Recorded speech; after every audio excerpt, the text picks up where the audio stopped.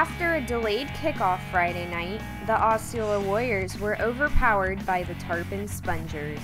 The Warriors made many mistakes that the Spongers took advantage of.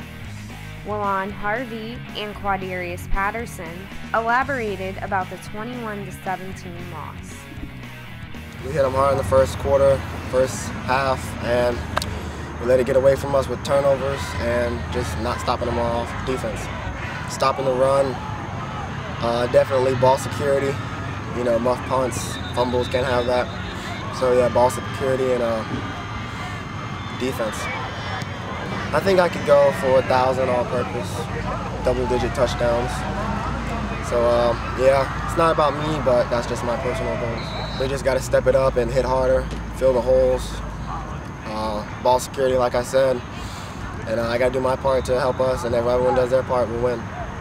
Well, Coach Mack is my skill position coach, so I just talked to him about what I need to do, what he sees from the sideline, and make sure we keep a connection so that we see the same thing, so just make sure we're on the same point, and offensively just tells me what holes to hit, where I need to go, what I need to do, if it's there, if it's not. It was really hyped up.